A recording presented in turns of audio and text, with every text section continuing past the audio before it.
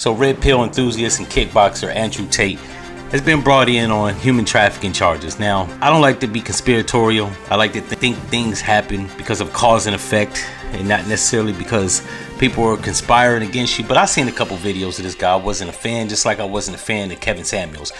And it strikes me as a coincidence that as soon as he says something to Greta Thunberg, a week later, now he's indicted on charges of human trafficking. Now, I don't know what the fuck human trafficking exactly is. They reclassified pimping and pandering back in 2014 as human trafficking. So if you traffic somebody, you could be a pimp, or you could be selling them into sex slavery, all types of crazy shit, right? It could be a pedophile that just kidnap young bitches and keep them against their will, like Epstein.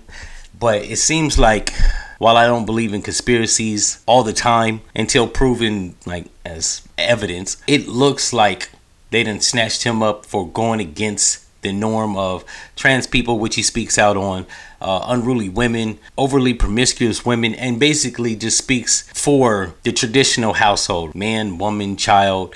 No weird shit. I just find it ironic. Y'all let me know what you think down in the comments. I ain't gonna really do an episode about this shit because I don't know too much about the dude. What I've saw, it looks like he's on the level. I could be wrong. I've been wrong before.